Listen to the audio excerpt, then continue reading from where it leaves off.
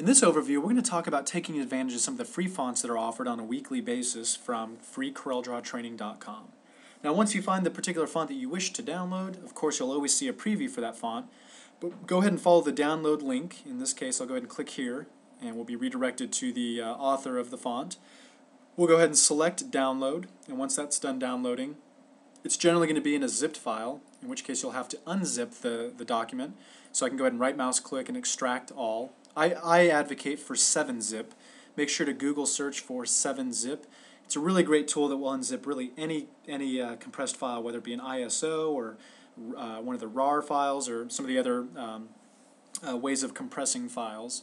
Now, once you have that downloaded and unzipped, what you want to do is navigate to your fonts folder. So if you go to your control panel, find your fonts folder, and this is in Windows. This is the folder that warehouses all of the fonts that you have installed on your computer. And go ahead and drag and drop that font into your font folder. Of course, it's going to go ahead and copy over. And once that's done, we'll go back into the Corel environment, and we'll select the text tool, and we'll type out honey script. And I'll go ahead and change the size of that. And we'll go ahead and activate our drop-down menu in Corel. And I'll just hit H on my keyboard, and that will jump down to the fonts that begin with H. So we'll go ahead and click down here until we can find honey script. Go ahead and browse down here. Let's see.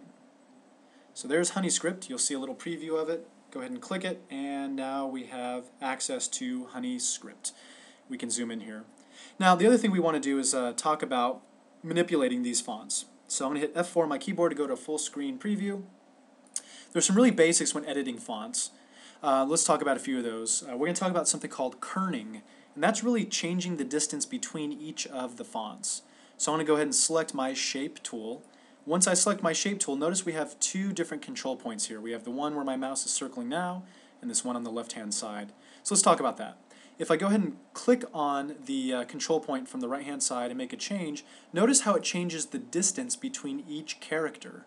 Well, in this particular font, it looks like sort of a handwritten script font, so I'd want to move those closer so they can kind of look like they're connected. So do you see how we can modify and manipulate that so the font characters are closer to one another? So it looks a lot more natural. Now, the next character here is going to control the distance between two lines of text. So if I double-click this text and below the T, we'll type honey script, and we'll type in free font. So do you see the distance between honey script and then free font? That next control point will control the distance between lines of text. So you see how in tandem we can control the distance between individual characters, and we can control the distance between line characters. So that's most commonly referred to as kerning. Now, I should also point out, using your shape tool, you can click on one particular text character. So I'm going to click on the H, for example, and I can control the H independently. So you see I can reposition that, I can reorient it. Maybe I think the H needs to actually touch the O to create some dynamic texture where I want to leave the balance of the text separate. So we can actually multiple select. I can select the S, I can hold down my control key and I can select the R, I can select the I, and rather I'm actually holding down my shift key, forgive me. So hold down your shift key and you can select multiple fonts together, and you'd have independent control of those particular fonts. In fact, I can give this a rotation, so maybe I want to rotate those particular characters to give some dynamic texture.